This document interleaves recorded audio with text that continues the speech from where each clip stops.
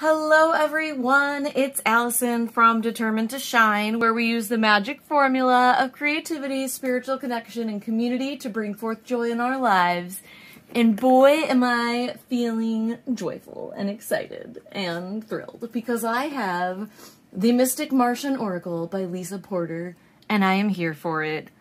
So excited. This deck is published by Rockpool, and it actually is released in the USA on November 1st, but it is out in Australia, and I pre-ordered a copy from Book Depository and waited for it to come from Australia so that I could have it early, even though it felt like I was waiting forever once it shipped. But you guys know, I love Oracle cards. I love bright colors. I love silly and weird things.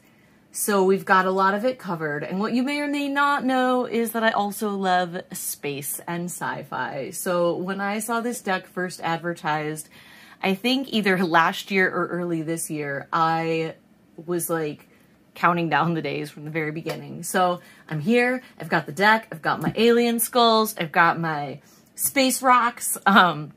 These are all like tektites and moldavite and crystals that are kind of from meteors or, you know, the sky rather than like the earth. Well, both, right? It's all very exciting. Anyway, let's look at the Mystic Martian Oracle, shall we? Because it's amazing. So we've got the guidebook here, pretty standard Rockpool presentation in terms of the box and the cards, but check it out. Look at these lime green edges. Holy bananas. So, so cute. Loving it already. So we're going to look at the guidebook quickly before we kind of dive into the cards, just so you can get a sense of what this deck is about. I've had a brief look, but for the most part, you're getting my first impressions right now, and I'm definitely going to need to spend some time with this deck before I really know how it reads and how it works for me. So the cards are split into extraterrestrial archetypes and sacred geometry linking cards. And so she kind of goes into the introduction. You've got some example spreads. I'm excited to try this Martian spread. I think that will be fun. And then it does go pretty quickly into the cards. And, you know, I was curious to see, like, does she perceive these archetypes as literal and like for sure existing, or is it, you know, a more fantasy presentation, etc.? And like, it's a little bit unclear from the guidebook. I think that, you know, it's as real as we make it, right?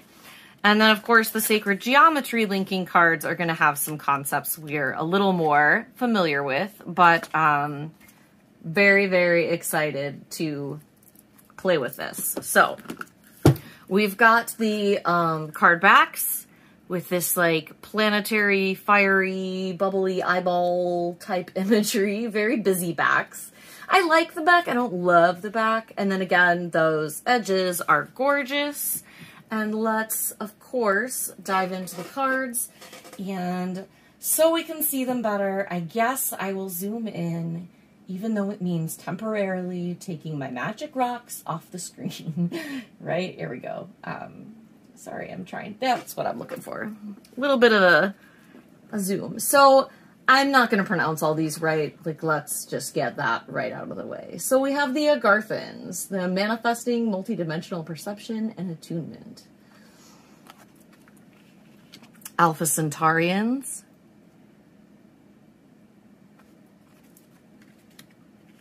Alpha Draconians, corrupt, unethical cults. Andromedans. I love this card. And I love, you know, if you spend some time with these, there's a lot happening, right, in the symbolism of every card. And let's just actually pause here and take a look at what the guidebook shows you for each card. So you get a little history of the Andromedans, where they come from, Says they're probably the oldest race that visits our galaxy, an abstract and dimensionally fluid species.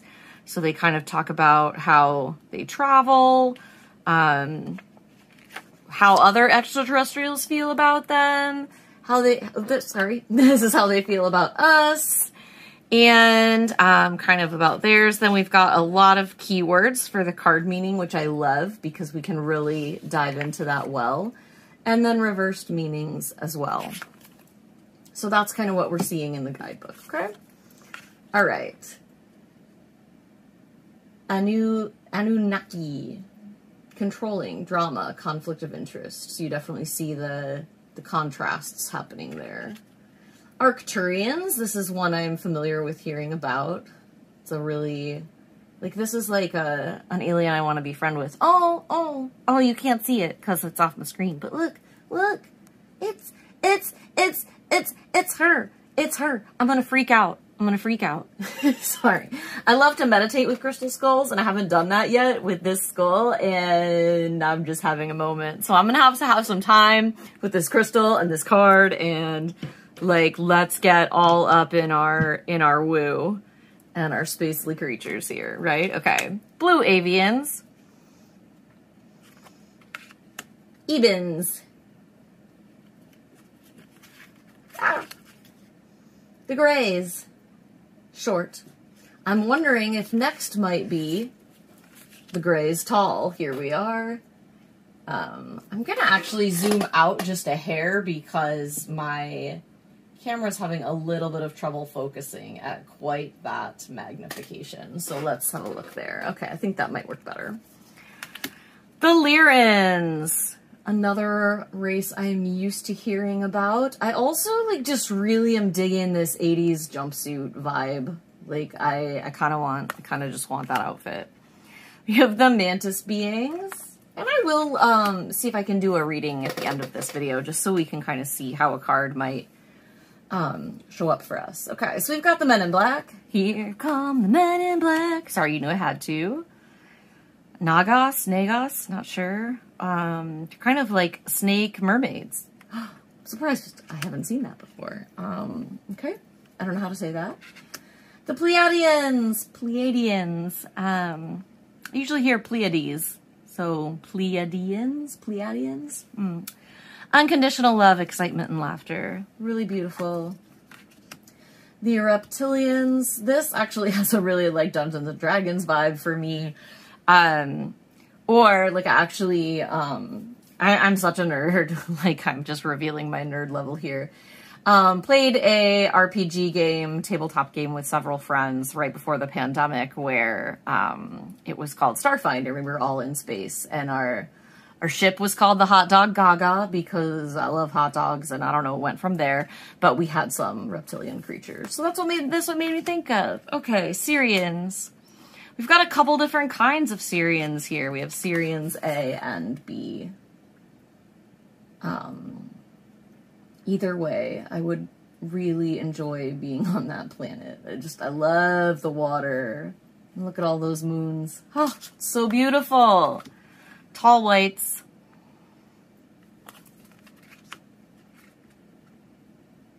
Tau Satians? The Galactic Federation. Okay. Obviously, I'm going to feel Star Trek vibes here. Right? And again, when we're looking at the guidebook, it may obviously say something different. But for me, of course, I'm going to feel all the Star Trek things, and all my pop culture is going to play into how I read this deck. With the open mind that, of course, I really believe in so many different things being possible. Love this one here. Venusians or Venetians from Venus. I assume. So, yes, pop culture plus magic and unlimited possibilities, right? I got my Moldavite, I got my skull, I'm ready to go here. Okay, these are the Sacred Geometry cards, so we're going from here. I really like the 4 element cards, they're really beautiful. So, from what I saw in my first flip through, this is my second flip through, but it's still kind of first impressions because I barely had a peek. I was just trying to get a sense of it. So, air element.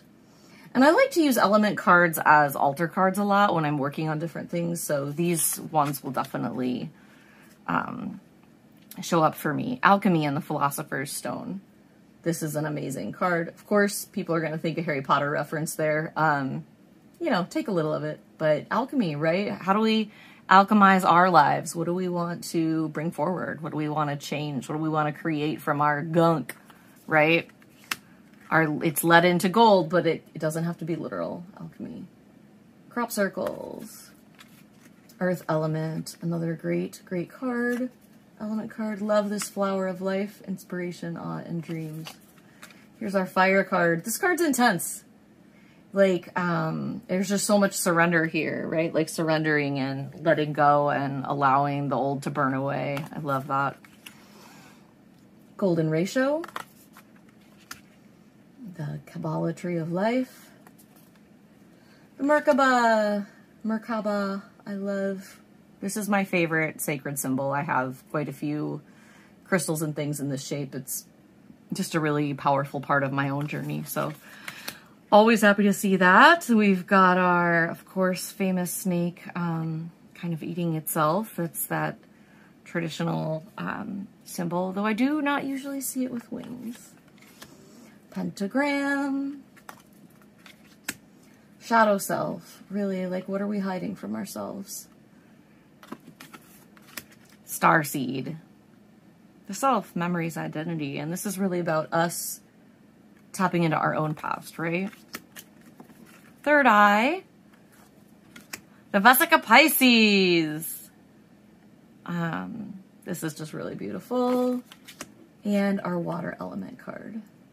Love it. So let's do a little reading, just a mini reading. Like, what do you need to know today, right? So I'm going to zoom back out. So much zoom action on this video. So just take a pause, right?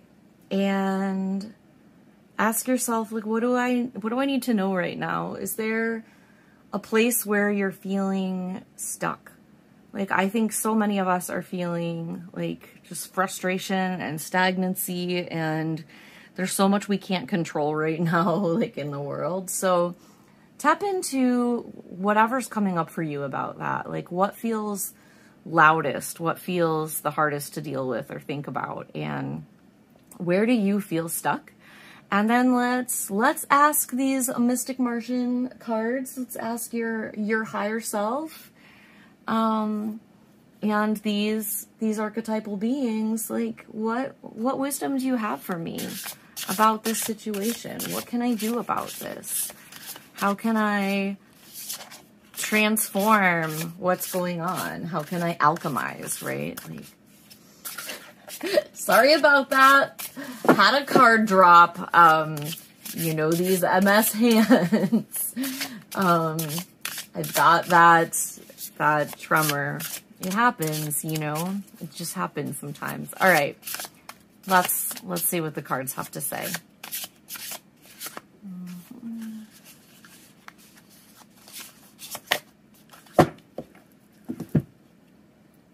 You can't make this up, people. Remember, I was so excited to dive in with my skull.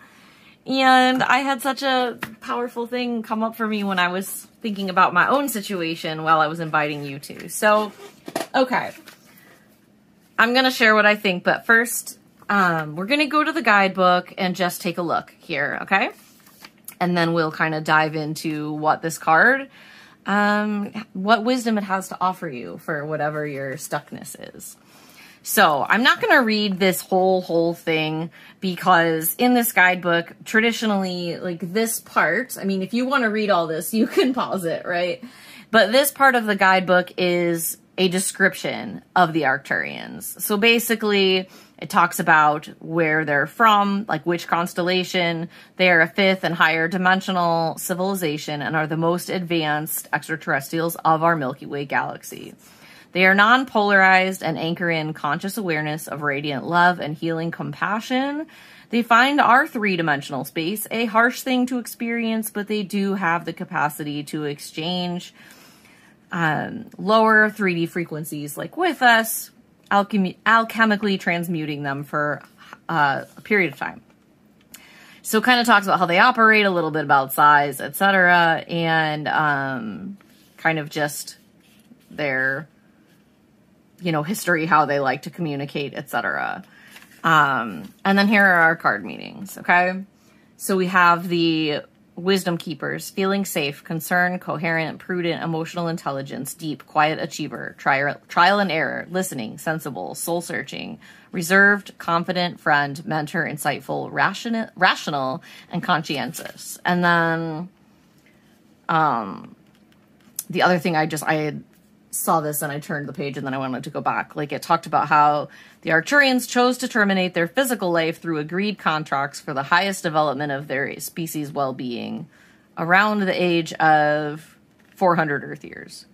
Or that's what they choose to. So they live for about 400 years and then they choose to release themselves, right, from their physical being for the benefit of others. So I just find that interesting, right? Because so much of the conflict that so many of us are dealing with in the world right now is there's so much anger and selfishness and frustration around us. And even like this card, right? Like she, and I don't know that she's a she, but she's a she to me on this card. Like she looks like a therapist, right? Like she's listening, she's here, she's concerned, like she's communing with this person. Like maybe that's me, maybe that's you, right? Like pour a cuppa and have a conversation.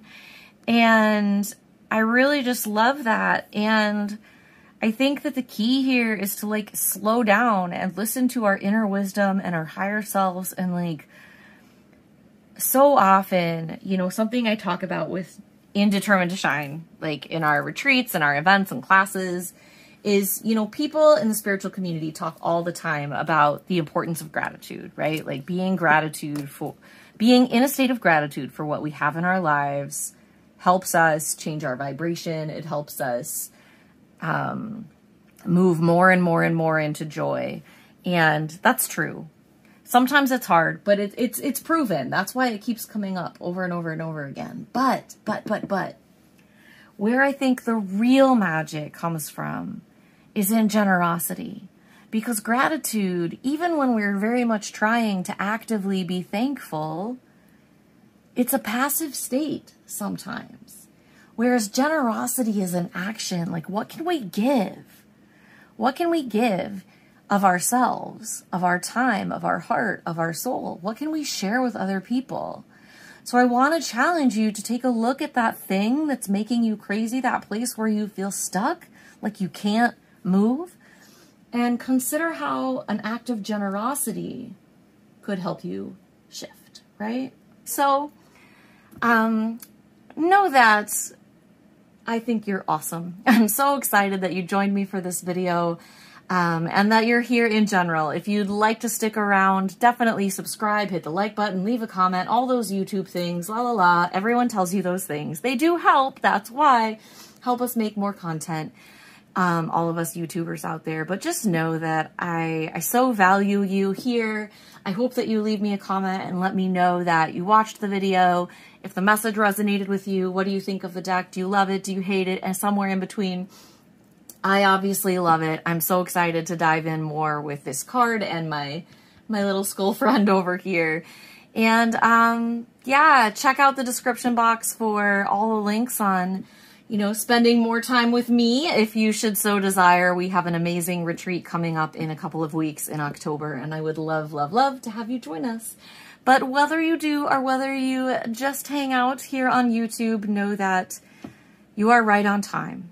And what I mean by that is, like, we spend so much of our lives being rushed, feeling like we're out of time, we should be doing something else, and we have so much shame and guilt about so much stuff, and then we have shame and guilt about the fact that we have shame and guilt. So just let it go. Breathe in the magic. Know that you are right where you're meant to be in this time, and that if all is not well now, it certainly will be, because bet your bottom dollar that that sun does in fact come up tomorrow. So Lots of love to you from my heart, and have an amazing, amazing day, week, month, year, etc. But I'll be back in a couple of days with more fun. So have an amazing day, and I'll see you next time.